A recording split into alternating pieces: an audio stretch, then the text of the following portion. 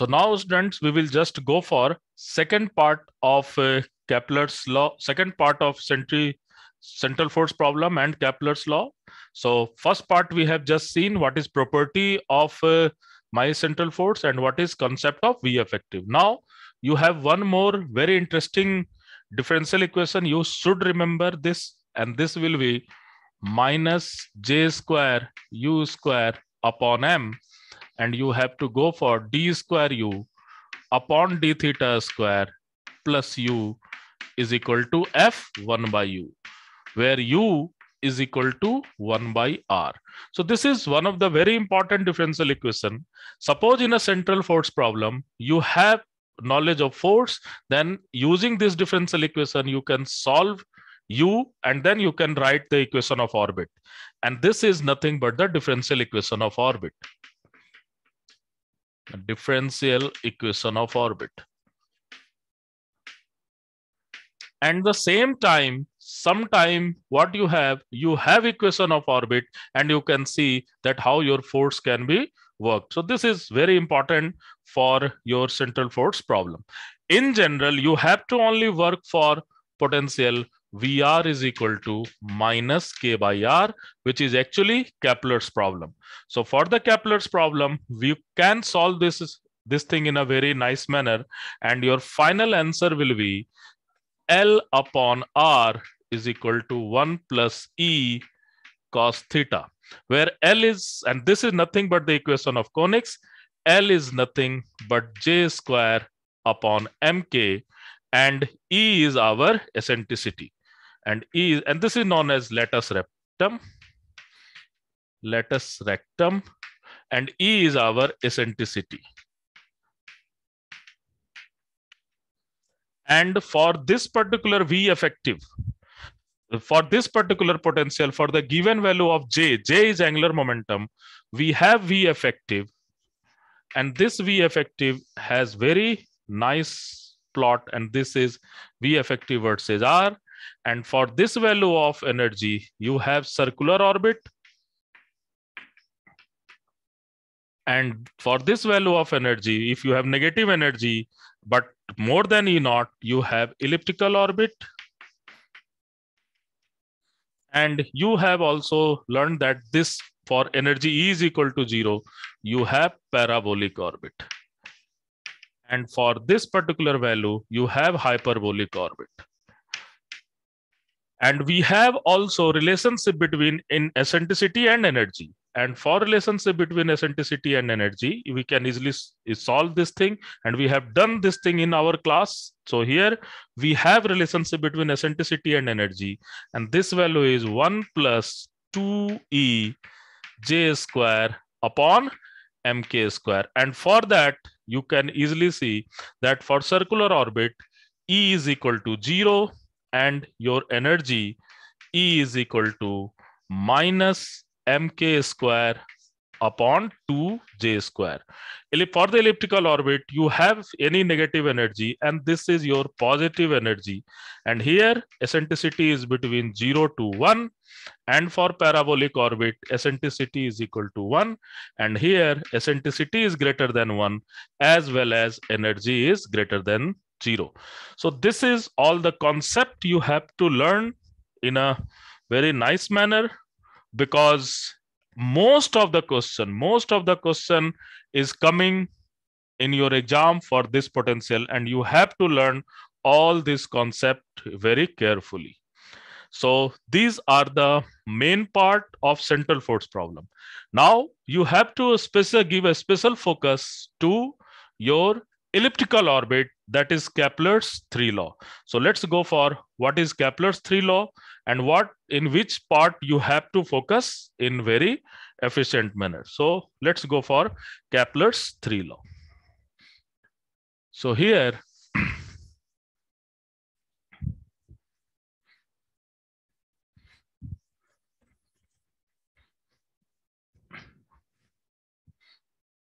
so Kepler's, there are 3 laws for the Kepler's. So we have Kepler's 3 law.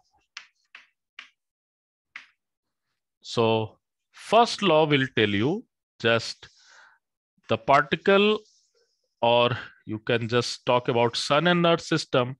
Here is your sun and here is your earth, and this is moving in an elliptical orbit, and sun is at one of the eccentricity, sorry, one of this particular focus. So that is AE, and 0 is the point.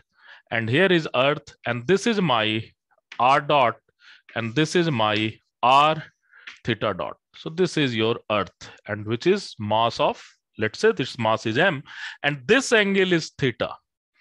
So and you can just work out for this thing, L by R is equal to 1 plus E cos theta. And here E is between 0 to 1. And you can have, this is your R minimum. So R minimum is what?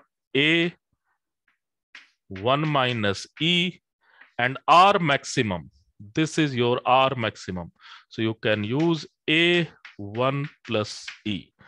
What is beautiful part of R minimum and R maximum? Hence, our angular momentum is conserved. Then we can use this condition. So M R minimum V maximum is equal to M R maximum V minimum. And hence, these 2 points are turning points. Then at these 2 points, at R minimum and R maximum, R dot is equal to 0, because we are talking about this sort of potential. This is my V effective versus R, and this is my R minimum, and this is my R maximum. So this is your first law, all the concept in first law, but most important thing is that energy in an elliptical orbit is equal to minus K upon R minimum plus R maximum. And in this case, this energy is equal to minus K upon 2A. So this is your first law. Second law is all about very simple thing, that aerial velocity is conserved. You can take 2 area and you will find if that this is your dA upon dt1. dt1 is the time, just so that it shifts from here to here. And here we can have dA2 upon dt2, the time where it is shift from here to here. And from this is your, so second law is just about dA1 upon dt1 is equal to dA2 upon dt2 is equal to j upon 2n. You can easily prove this thing. So this is your second law. This is your first law. All this story we have done. And now you can go for third law. The third law is very interesting.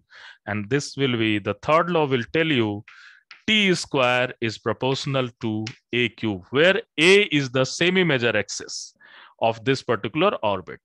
So these are the thing, most of the question will come onto this particular concept. T square is proportional to A cube. Sometime they will give this problem in term of angular frequency. Sometime they will give this problem in term of time period. So you should remember this in nothing but time period. So this is all about Kepler's law. Only this part you have to focus and you have to see, and please do all this derivation. All this derivation is very important, because sometime if you do the derivation, you can use the concept very nicely. So these points you have to focus for the Kepler's all 3 law. And above than this, you have to just learn one more thing that is basically known as virial theorem. So let's try to learn what is virial theorem. This is very simple thing. You have to just apply the formula part.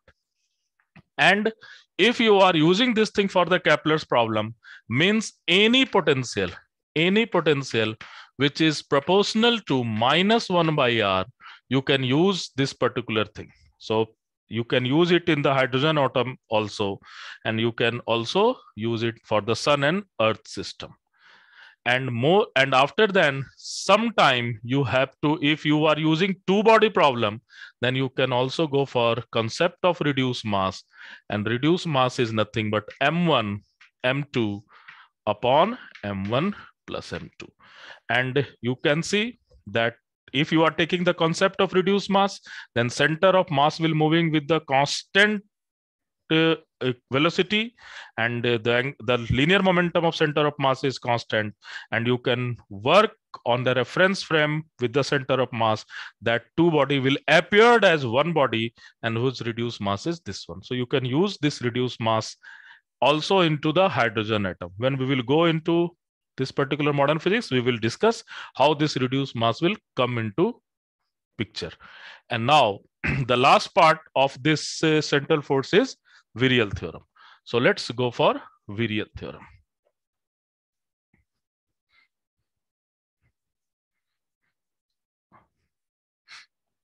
So if you have any potential, and this potential is something like a r n plus 1, and this is some coefficient, a is some constant, so potential is r n plus 1, then what you have kinetic energy, and this kinetic energy is equal to n plus 1 by 2 average of potential energy. So average of kinetic energy will be n plus 1 by 2 average of potential energy.